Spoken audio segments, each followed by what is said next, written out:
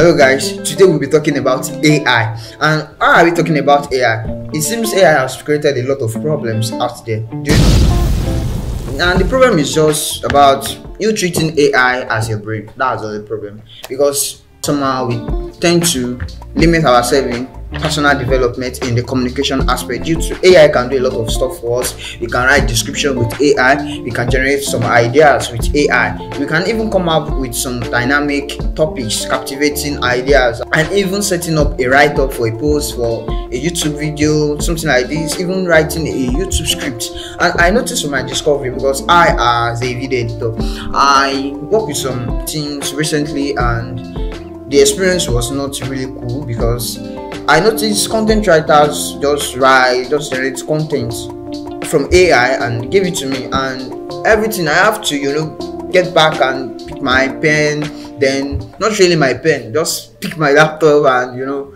trying to modify the scripts, trying to customize some stuff that are not even wanted in the script. And it was an advertisement video then, so I was like, why will people do this? People are very lazy these days. People are really lazy, because I think all the efforts remains in the video editing era, animation and all those stuff, but that's not what we have to provide for today. Okay, what I'm just trying to communicate is treat AI as a tool, as it is. Don't treat it as your brain. When you create content with AI, make sure you go through it, modify it, make sure it's bringing out what you specifically need. Luckily enough, it can give you another good idea. It can improve your content, it can advance your write-up, but it's cool. But make sure your ideas proceed, because don't be driven with AI.